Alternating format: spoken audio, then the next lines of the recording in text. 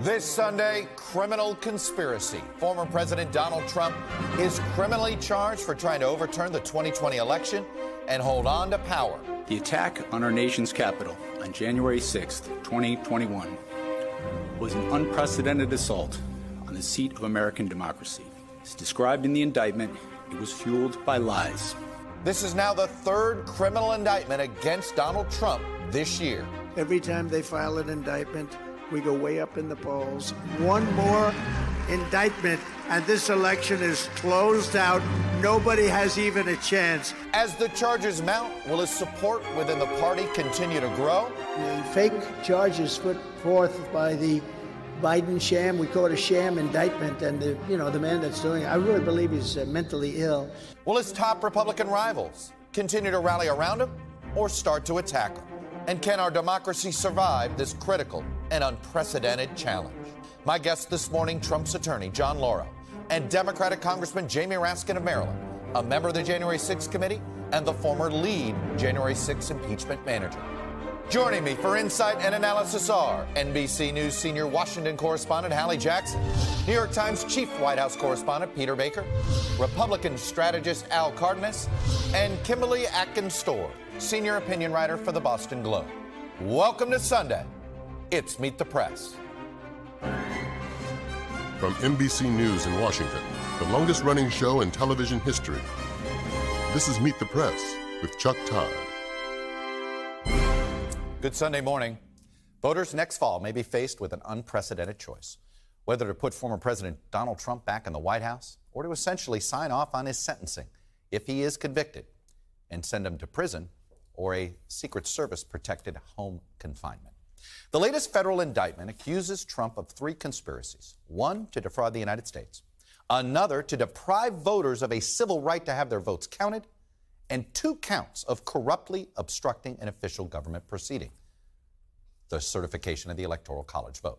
The indictment details how Trump was told by his vice president, senior Justice Department leaders who he had appointed, the director of national intelligence who he had hired, senior White House lawyers who he had hired, his cybersecurity agency, senior campaign staffers, state legislators, many of whom endorsed him, and state and federal courts, and that there was no evidence of election fraud and that he had lost the election. Trump's campaign even paid two outside research firms to try to prove his electoral fraud claims. But they never released the findings because the firms disputed his theories, and they could not offer any proof that he had won. And Trump is alleged to have repeatedly acknowledged in private that he actually lost the election, in contrast to his public statements. And yet, as the indictment lays out, it was not illegal in and of itself for Trump to lie. That is protected speech.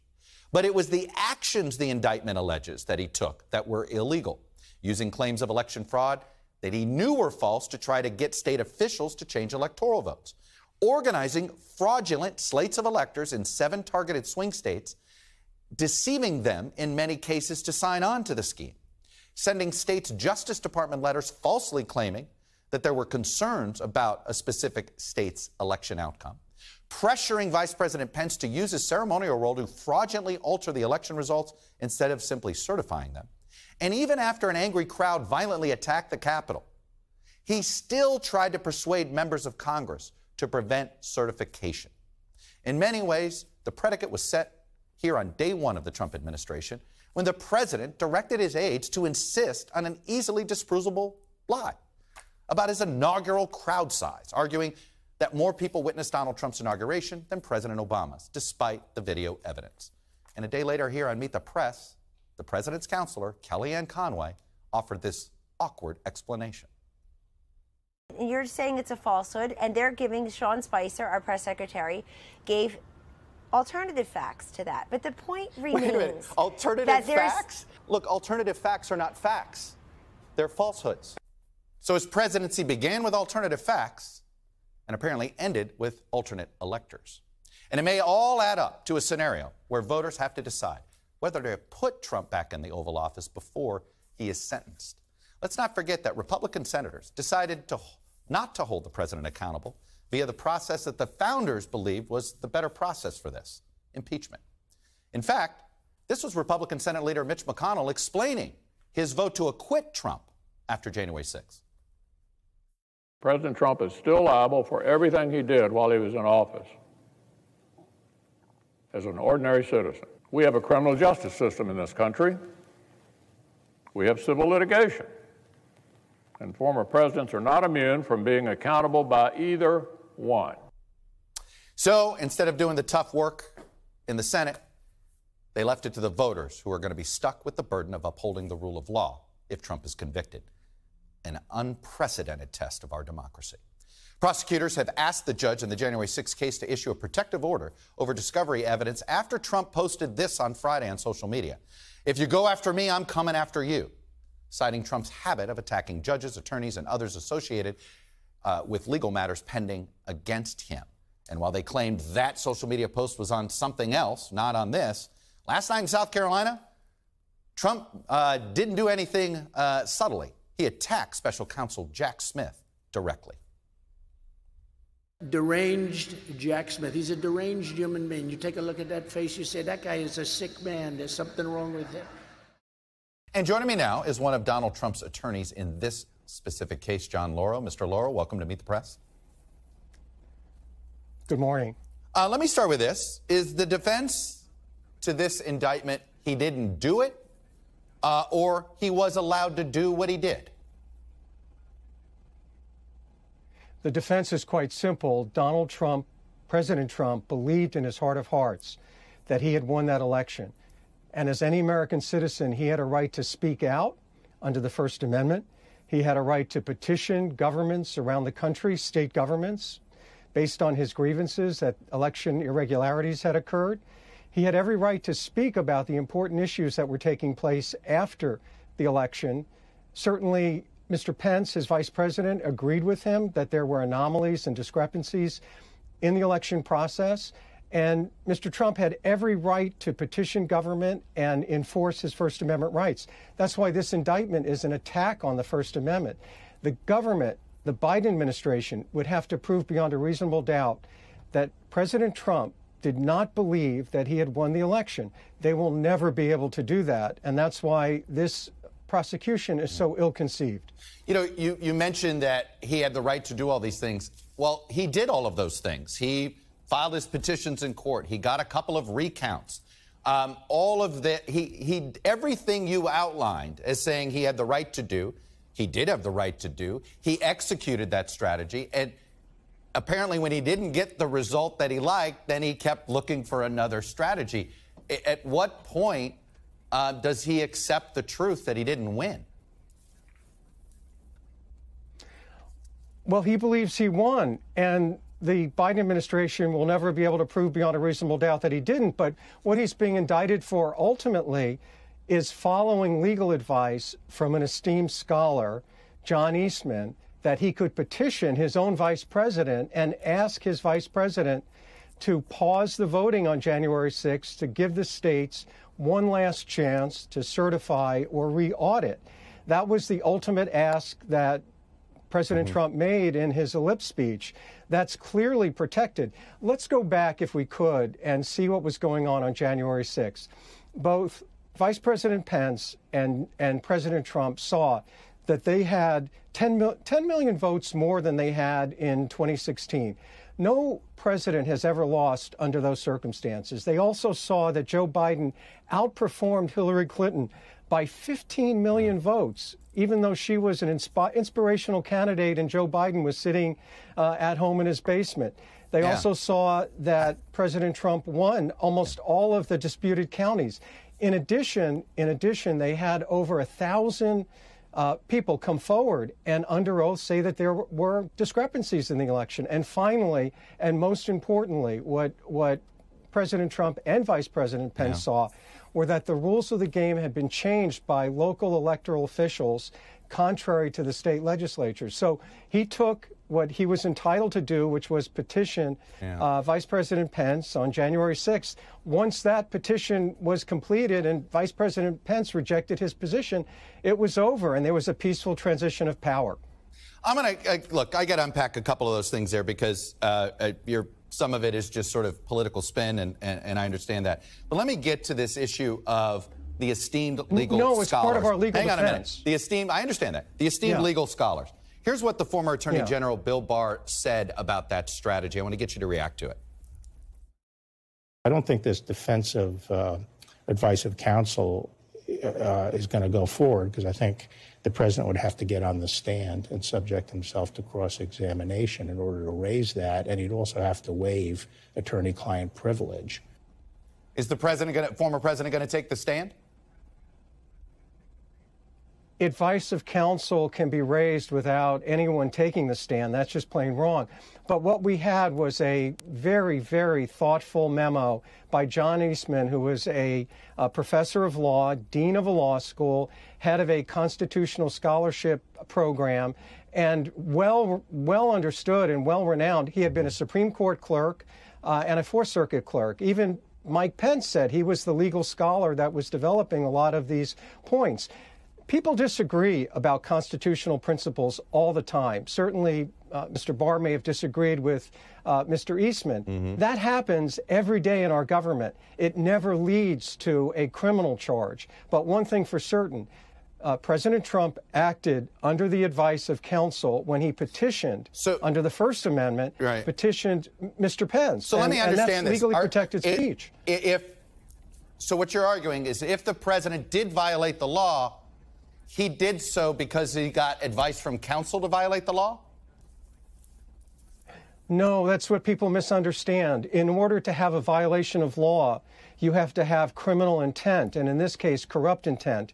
And what that means is that you have to have some desire to do something unlawful. If your attorney is telling you that you have a right to petition Congress, then that completely eliminates any criminal intent. So under those circumstances, you are not violating the law. Your actions require you to state your position, but it's not a violation, so you would be acquitted. Let me get you to respond. Regardless of your conduct. Right, I understand. You keep saying some certain things that Vice President Pence apparently agreed with. Let me play what Vice President Pence says the former president asked him to do. Here's what he said he was asked to do. Let's be clear on this point. It wasn't just that they asked for a pause.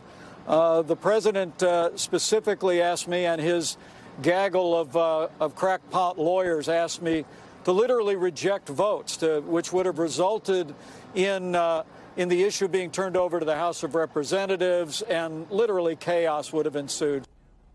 So he's just disputing the version of events you're describing.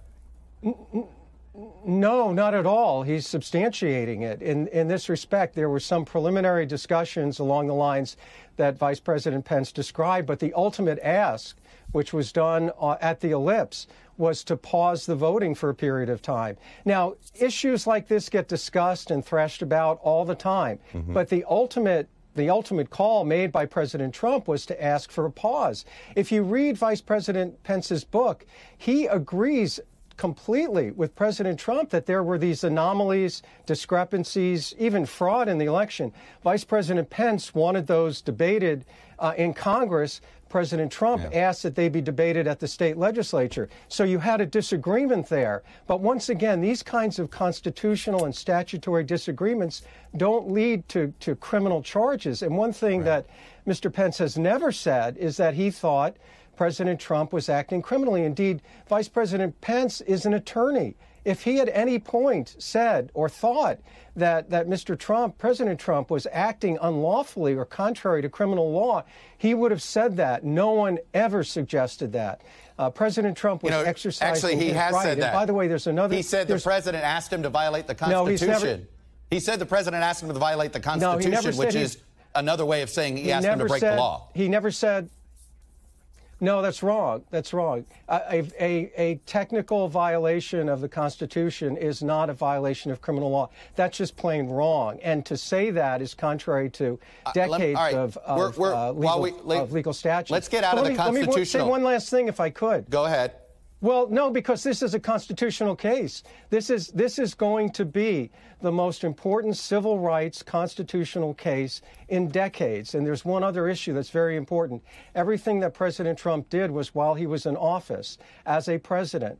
he is now immune from prosecution for acts that he takes in connection with those policy decisions. So you're going to try to. The administration has not addressed that. An interesting legal place you're going to go that will also create some constitutional questions. I want to get you to respond, though, to something that seems a bit more straightforward on intent. It's the infamous phone call in Georgia. Let me play an excerpt. The ballots are corrupt, and you're going to find that they are, which is totally illegal. It's more illegal for you than it is for them, because you know what they did and you're not reporting it. That's a criminal offense. All I want to do is this. I just want to find 11,780 votes, which is one more than we have, because we won the state. If he had proof he won the state, why did he threaten the Secretary of State with a criminal with a criminal charge? That wasn't a threat at all. What he was asking for is for Raffensperger to get to the truth. He believed that there were in excess of 10,000 votes that were counted illegally. And what he was asking for is the Secretary of State to act appropriately and find these votes that were counted illegally. That was an hold on one second. That was an aspirational ask. He's entitled to petition even state government, but that doesn't involve an obstruction of federal government. But what the Biden administration has said is somehow President Trump obstructed a federal proceeding. That relates to what was going on in the states, and President Trump had every right to ask the Secretary of State, I believe that this election was conducted improperly. There are deficiencies here. I want to see if there are more than 10,000 votes or whatever the number was that were counted illegally. Once again, that's core political speech. Bringing up a criminal violation is somehow speech. I mean, it's the way it sounds like somebody saying that's a mighty fine, it's a mighty fine restaurant you have there. It'd be a shame if something happened to it. I mean, it's no different than, I mean, it's a vague threat here to bring up a criminal offense. Have you read the First Amendment? Oh, no, Chuck, have you read the First Amendment? I mean, political speech is the most protected speech that we have under our Constitution. It's important to go back and read the text of the First Amendment. So you can actually say that a government official is acting criminally. That's protected by the First Amendment. If we lose the First Amendment rights, then heaven forbid we lose the right to freedom of the press. We lose the right for me to appear. We lose the right for you to speak. You're not allowed to use speech. You're not allowed to use speech, though, in order to get somebody to commit a crime. And what he was directing Raffensperger to do was to advocate. So you have to. You're saying he didn't commit a crime. You haven't read the cases because, for example, you can encourage someone not to register for selective service. I could see you, Chuck, registering for Vietnam, and I can go up to you and say, Chuck, don't register for that war. It's illegal. And I violated the law. Keep walking. Go home.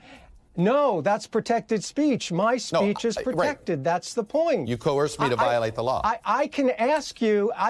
No. And by the way, there's a Supreme Court case. You got to read it. Right on point, Hammerschmidt, and it says that's not illegal. We can have this discussion, but people need to start looking carefully at what our country stands for, what the Constitution stands for.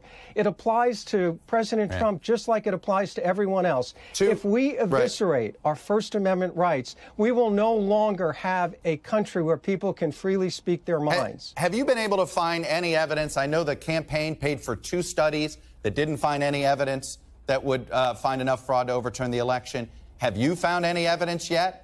Because you have said you plan on relitigating the 2020 election, and nobody has found any evidence to back up Donald Trump's claims, and it's been 2.5 years. We will be litigating the 2020 election because much of that has not been litigated. But what we do know, which is not in dispute under any circumstances, is that local state election officials changed the rules in the middle of the game. They sent out absentee ballots. Hang on. Look, I understand. You said this a few times. Can I finish? You asked me a question, but you're not allowing me to finish. Mr. Lauro, no, you're not all allowing of this was litigated. You're like the Biden. No. Don't get politics with me. You don't understand. I've allowed you to filibuster a lot. No. I'm getting legal with you. All of this, Mr. Lauro, every single. Go ahead. You're trying to make you're trying to create a confrontation for no reason. But go ahead. No, I don't want to, Chuck. I'm just trying to let you know that the criminal rules are different than what you're talking about. In a criminal case, the government has a burden of proof. We don't have any requirement to prove anything. All we have to do is put the government to its test. And one of the things that will be shown at trial is that there were these institutional anomalies where state election officials unlawfully broke the law, and Mr. Trump was entitled to petition government and assert that he was right. Yeah. That's part of the First Amendment protection. We don't have to prove fraud. People don't understand that. All we have to do is that President Trump was acting with his conviction that this election was conducted improperly. Right. I just want to let viewers know that everything you've said and all that, he actually went to the courts. All of this was actually deemed legal that was done in the states. All of this was, but look, we're not debating this. I got one last question for you. False. I need to get you to react to what your client is saying about the prosecutor. Here's what he said last night. Deranged Jack Smith. He's a deranged human being. You take a look at that face, you say, that guy is a sick man. There's something wrong with him. Do you believe he's deranged?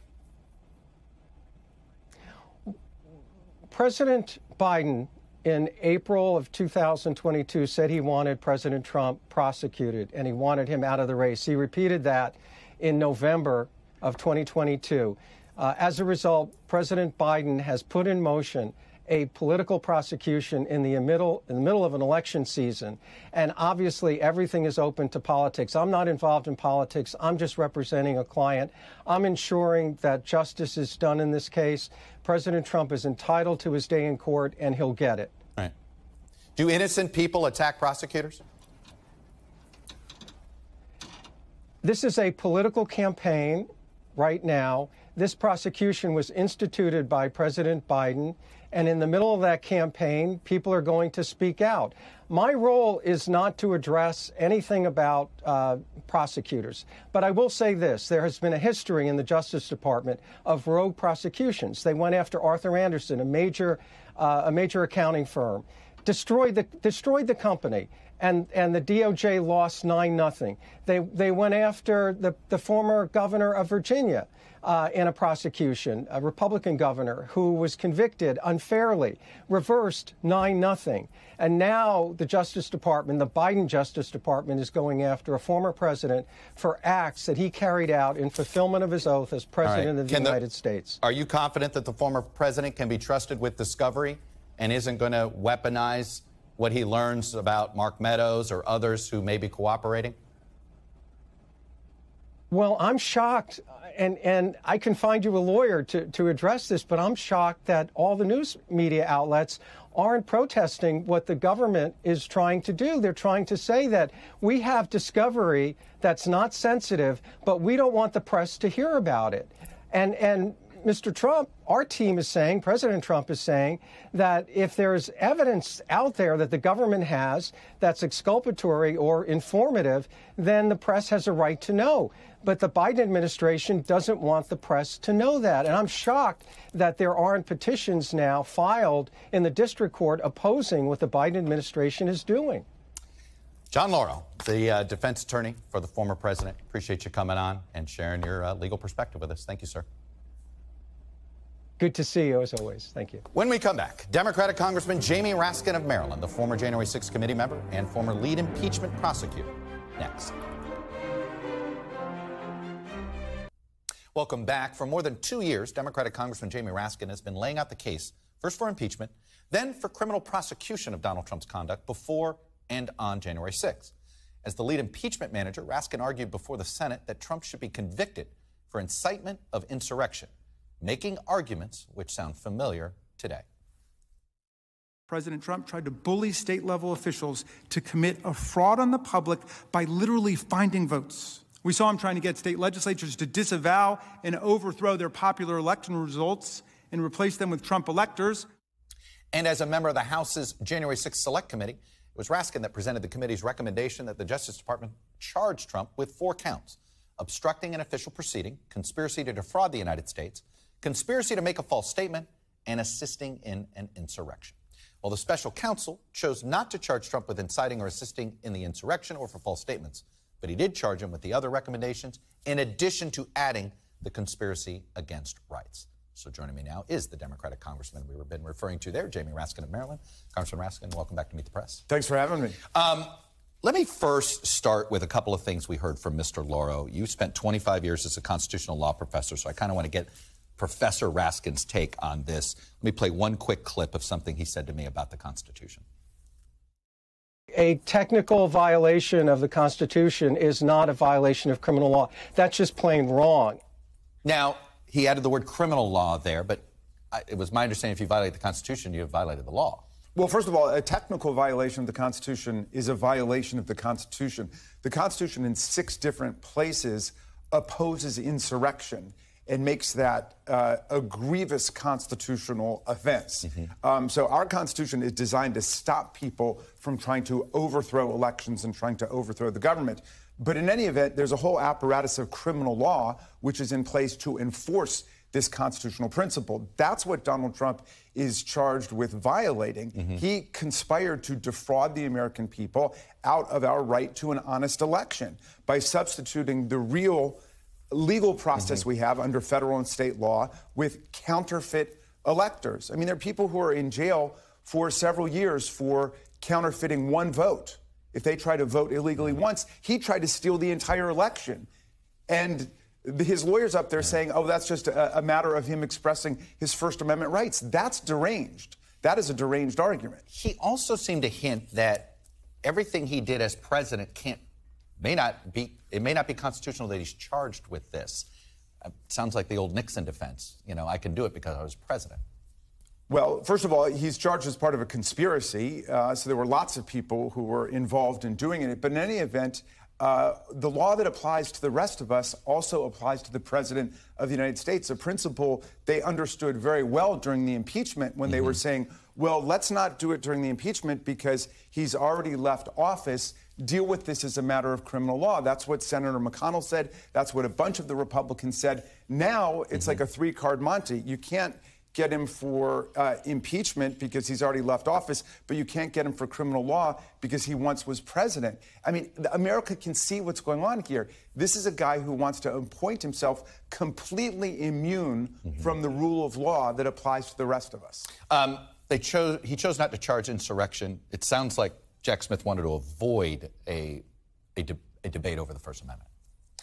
Well, there's a criminal statute aiding and abetting or giving aid and comfort to insurrectionists, which, to the mind of the January 6th committee, Donald Trump definitely did. I mean, he's calling them great patriots. He's saying never forget this day. He continues to laud them to this very day and saying that when he gets back in, he's going to pardon all of those people. I mean, they're convicted of assaulting our police officers, and he's talking about pardoning them. A lot of them have pled guilty to seditious conspiracy, conspiracy to overthrow the government. So, yeah, but he's being charged with conspiracy to obstruct the federal proceeding, the joint session of Congress, and conspiring to defraud us all out of our voting rights. He tried to steal the election away from us. Do you like how Jack Smith did this, or do you wish he had added the incitement? No, I think that I understand there were prudential and tactical reasons for doing what he did, and I think it's excellent because the basic point is the deprivation of our civil rights. Abraham Lincoln said it best. He said, an insurrection, an attempt to topple an election is an attack on the first principle of government, which is the right of the people to choose their own leaders. When you read the indictment, it's really strong on the alternate elector slate, right? There is actions that are specific actions that are taken. It really sort of throws away the whole speech defense because you start to see everything. During the impeachment trial, you didn't have the scope of the alternate elector scheme. Obviously, by the time you guys impaneled the committee, you did. Do you think it would have made a difference if you had sort of the scope then? Well, I think it should have made a difference psychologically for the senators like McConnell who voted no. But, in a juridical sense, what they were saying was that the Senate did not have jurisdiction to try Trump because he was a former president. Now, 7 Republicans rejected that. All 50 Democrats rejected that. It was a 57-43 vote to convict him of inciting a violent insurrection against the Union, which was the most widespread bipartisan vote in American history to convict a president. And of course, you know, Trump is bragging about the fact that only 57 senators voted to convict him of that. He beat the constitutional spread in his way. But I think that he's met his match now in a special counsel who is holding him to the letter of the criminal law. We're going to have a campaign that is going to be filled with a lot of whataboutisms. We know the Republicans are going to talk about Hunter Biden a lot here. And I know that a lot of the technical defense of the president with Hunter Biden is, well, the president didn't do anything wrong. But as Michael Kinsley once said, the real scandal in Washington is not what's illegal, it's what's legal. Should there be a code of conduct, something for family members here? Because the appearance of what Hunter Biden did is not good. Yeah, I mean, we know that there is a lot of, you know, influence in Washington that's based on people's family connections. Last and family names ties. matter a lot on K Street, as you know. You know, and I have repeatedly asked Chairman Comer on the Oversight Committee for us to look at that in a serious and substantive and methodical and nonpartisan way. But he's instead decided to just pursue the Hunter Biden thing as a one-off, as a way to score cheap political points. He doesn't want to talk about Jared Kushner, who brought back $2 billion, not million, $2 billion from Saudi Arabia to a company he created the day after the Trump administration ended, when there was still blood all over the Capitol. Let me ask you this. Why do you think a thrice indicted former president is neck and neck with the current president? Well, it's a great question. I wish that Lincoln were around to pose it to him, because it's his political party that they've dragged into the mud here. I mean, that was a pro-freedom, anti-slavery, anti-know-nothing, pro-immigration party, and now it's become a cult of authoritarian personality. And, you know, even the candidates running against Trump dare not challenge his clear betrayals of his constitutional oath. Donald Trump knew exactly what he was doing, and we had lots of testimony about that before the January 6th committee. His own White House counsel told him that he was wrong. The Attorney General of the United States, who was like the biggest sycophant of the Trump administration, said the arguments he was following were BS. And so he had to have known 60 federal and state courts rejected every argument about electoral fraud and corruption they brought forward, and still he went ahead. And even if he did believe it, as his lawyer is saying, which I don't think he did, but even if he did, it makes no difference. You might believe that your bank owes you some money. You don't have a right to go rob the bank. And get that money back. Jamie Raskin, Democrat from Maryland. Appreciate you coming on, sharing your perspective with us. Thank you. Thanks so much for having me.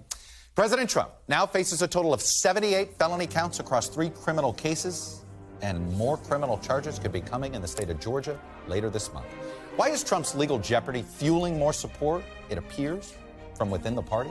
Panel is next. Welcome back, panelists here. NBC News senior Washington correspondent Hallie Jackson, anchor of Hallie Jackson Now. Peter Baker, the chief White House correspondent for the New York Times. Republican strategist Al Cardenas, and Kimberly Atkins-Storr, senior opinion writer for the Boston Globe. Both of you have law degrees. 3 of us don't, but that's okay. I'm glad there's getting more legal help here. Here's what Donald Trump said last night about his current legal predicament. Every time they file an indictment, we go way up in the polls. We need one more indictment to close out this election. One more indictment, and this election is closed out. Nobody has even a chance. We've already defeated the Republicans. Hallie Jackson, that was actually Friday night. He had rallies both Friday night and last night there. He's been right so far. Fair. And there's new polling out even today that shows more than half of Republicans think that these indictments against Donald Trump are an attack against people like them, right? He is reflecting and channeling what he hears from his base, from the people who support him, from his loyalists. The dynamics seem unlikely to change at this point. The question is, what dynamics change for those who are hoping to dethrone Donald Trump as the king of the Republican Party? We've seen this sort of semi-sharpening of tone from Ron DeSantis, semi-sharpening of tone from Mike Pence, who's now the central figure. I know we'll talk about that more in a sec. No, I'm going to give you the montage of the candidates now, and you'll see the array of those at the bottom of the polls with tough rhetoric, those closer to Trump with not so tough rhetoric. Here it is. Anyone who puts themselves over the Constitution should never be president of the United States. It's another sad day for America. I mean, now we have a former president that's under indictment 3 times. In D.C., they will go after you if you're a Republican. The facts be damned. Republicans don't have a fair shot there. DOJ continues to weaponize their power against political opponents. It seems like they spend a lot of time protecting Hunter Biden and Democrats. Like most Americans, I'm tired of commenting on every Trump drama. I've lost track of whether this indictment is the 3rd, 4th, or the 5th. Al Cardenas, you saw there, those that basically are at the bottom of the polls feel comfortable criticizing the former president. Those that think they can win the nomination are trying to go after the process. Is that any way to win? Well, look, at this point in time, Donald Trump has effectively tied the indictments to Joe Biden and a political maneuver. Once these cases go to trial, if he's indicted by a grand jury, the facts change, the circumstances change, and this is no longer about Joe Biden. This is about grand jury. This is about a jury who has convicted him of very serious crimes, and if that leads to a sentencing hearing, that's a whole new set of circumstances. And so far it works well. Are we forecasting that it'll continue to work well through the election? And not if there's a conviction by a jury of his peers. I mean, Peter, the likelihood that this trial is sometime after the primaries and before the convention is pretty high. Yeah. So whether everybody's fully focused on it now, I understand it's like, oh, another Trump indictment. All right, I'm going to go to the beach. Come April or May of next year, that won't be the case. That's right. And it'll be showcased day after day after day after day. And the Republicans at that point will have largely chosen their nominee, right? And they'll be stuck with him if they decide that they want to switch games. Now, the convention will be afterwards. Presumably, somebody could try to engineer something at the convention if he is convicted and they decide maybe we should have a rule about not having a convicted felon as our how's that going to go over with Republicans? Well, at the moment, not. Except that in many states, delegates are legally tied to the person they voted. But politically speaking, with this indictment in particular, it naturally blunts what Donald Trump's biggest argument is what they're coming after me to come after you, meaning Trump supporters. The count in the indictment, count 4, talks about how Donald Trump attacked the civil rights of every American. It was the opposite. He was not protecting you. He was attacking you for his own political power in the most authoritarian way possible. That will naturally blunt it in the same way that we saw after the January 6th committee hearings. We will see that. We could see that shift. I still go back to what if you don't debate Trump on this? Well, how else are you going to get into the primary discussion? And I talked with one person close to former Vice President Mike Pence in preparation for today who said, listen, he's leaning into it now because if he doesn't, then when, right? He's selling hats that say too honest because otherwise when was he going to do it? What choice does he have? That's exactly right. He's going to be on that witness stand. He's going to be, And by the way, but the person I talked to didn't rule that out, pointed to the fact that the former Vice President has written a lot about it in his book, but this is a guy who, believes in the rule of law, et cetera. On the other side, I've spoken with a source in DeSantis' world as well, who said you will also hear more from DeSantis about this, not because DeSantis wants to be talking about it, but because their new strategy now as part of this post-campaign reset is to get DeSantis out talking more, doing more media, doing more interviews. They think he's going to get asked repeatedly. Al, if Biden led by 10 points in a general election matchup and Donald Trump, Republicans would be having a different conversation, wouldn't they? Oh, of course they would. Yeah. And you got to think about the consequences. There's an election, and there are people in the ballot in Congress and in the states, and they want one thing more than anything else, to get elected or reelected. They're afraid of alienating those Trump supporters, aren't they? They're afraid of alienating them, but then Trump's numbers keep staying up. They're not going to speak against Trump. A conviction takes place, that circumstances change. There might be a mad scramble. And Kimberly, they may impeach. They may just go ahead and go with an impeachment as a way to, quote, be counter. In fact, one of these Fox News commentators suggested it as counter-programming. Yeah, that just shows how badly broken they are willing to break the Constitution as opposed to lose an election. And I think that's exactly what Democrats would need to point out politically to make very clear to voters as we head into this really consequential election. All right. We are headed to the abyss, and we don't seem to have anybody figuring out how to pull us out. When we come back, a conservative boycott of Bud Light is causing real trouble for the world's largest beer maker. Americans are divided over whether companies should take stands on political issues. Data Download is next.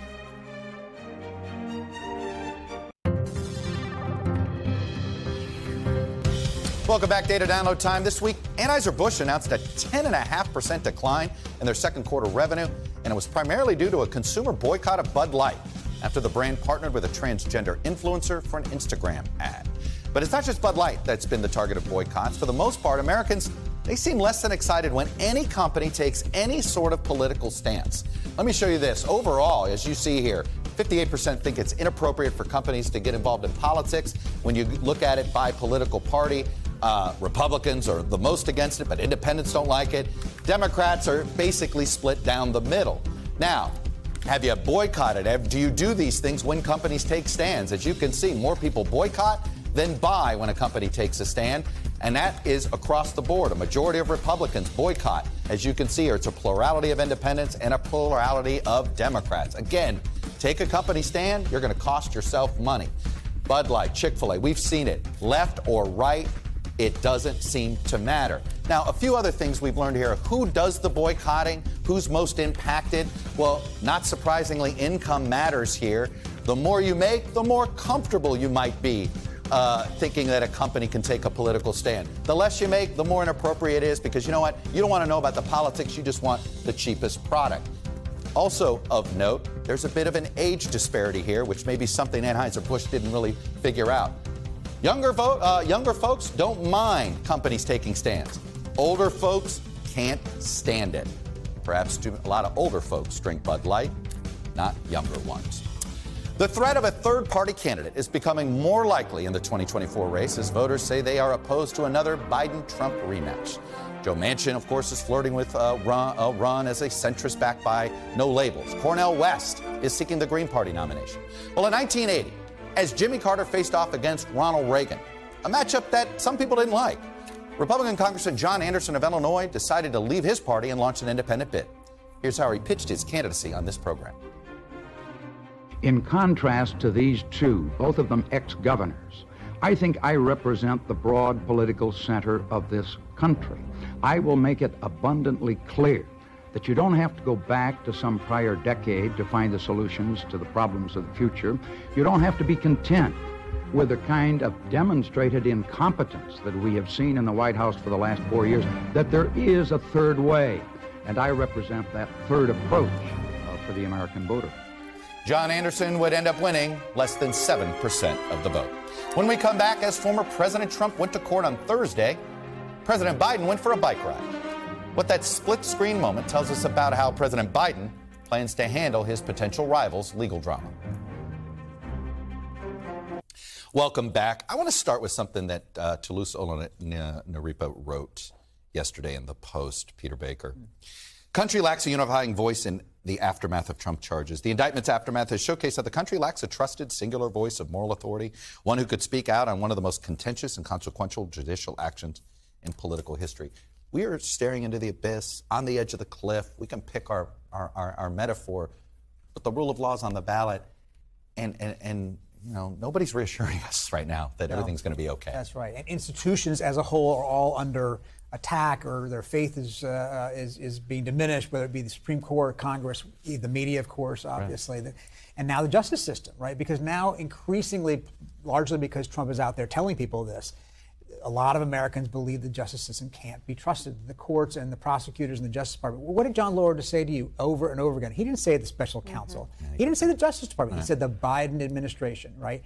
Obviously a strategic choice on their part to make this as political and partisan as possible, but it actually works. And a lot of people don't believe in the system now. Look, puts the president in an awkward spot. I was just going to say, the issue with that is that while John Lauro and the Trump team are lashing this decision by the special counsel to the Biden administration, it's a bit of a one-sided fight because the Biden administration, the White House, and a Biden advisor tells me this, all of you, I'm sure too, they feel like they absolutely want to be keeping this arm's length distance because otherwise it undermines, and this is me speaking here, otherwise it undermines everything that President Biden said he would do, which is not interfere with the workings of the Justice Department. I wonder, though, if that doesn't create some dissatisfaction among Democrats who would like to see a more muscular response. It should. If it hasn't, it should. There is a way for Biden, the president, to say, this is a special counsel, and I am demonstrating how a president does not just rule a Justice Department, but certainly keeps hands off an independent special counsel from what they're doing. But at the same time, candidate Biden has to say, look, I am the candidate who will continue to protect the right to vote, to protect the rule of law. I am the president that signed the Electoral Count Reform Act. The other person is the president who was charged with trying to subvert democracy. He has to be able to make that claim. That has to be the top part of his campaign going into 2024. If he can't enunciate that message, he's in trouble. All I know is that the country is more unhappy than it's ever been before. The political system seems to be broken. More than 50% of the voters don't like either candidate. You've got almost 2 years worth of divisive trials coming up. You've got so much at stake in this country. You've got foreign wars. You've got global stress. This country is going to go through 18 months that will truly test our ability to remain a strong, united nation. And I think we're all wondering if we have the leaders to meet the moment. Right. I don't know if we do. Yeah. I'm very worried. Look at Biden's numbers now, right? Okay, in a lot of ways, things are going well for him now. Inflation is down, unemployment is really low, growth is up, crime, immigration, all these indicators are off their peaks, and yet his approval rating is the one thing that's not changing. It is stubbornly where it has been now for 2 years. Do we think they're punishing? But look, Trump's numbers never moved. Is just elected leaders getting punished for this horrible political depression everybody feels? Like, we talk about economic depressions. We're in a political depression, not a recession, a depression. I feel like they punish all elected leaders over this. Yeah, I think that's true, but it's also, we haven't had a new generation come up yet to have a chance to test themselves and to present a new voice and fresh faces, because the older generation is still hanging on, basically. Which is why we were talking briefly about third or fourth options in our country. This country cannot stand for long this disruption. And there's no doubt in my mind that third and fourth options will rise. If our system allowed for it better, it'd be a home run. Yeah. The problem is our system makes it so hard. So hard. To do this. But the pressure's building at some point. Well, I think this No Labels group has started the effort. They've now qualified in about 12 states, I think. They'll keep it going. Others come might April do the or May, same. when we're in a trial, people are going to be shopping. They may end up picking small or large, but they're going to look for medium. Right. Anyway, thank you guys. That's all we have for today. Thanks for watching. We'll be back next week, because if it's Sunday, it's Meet the Press.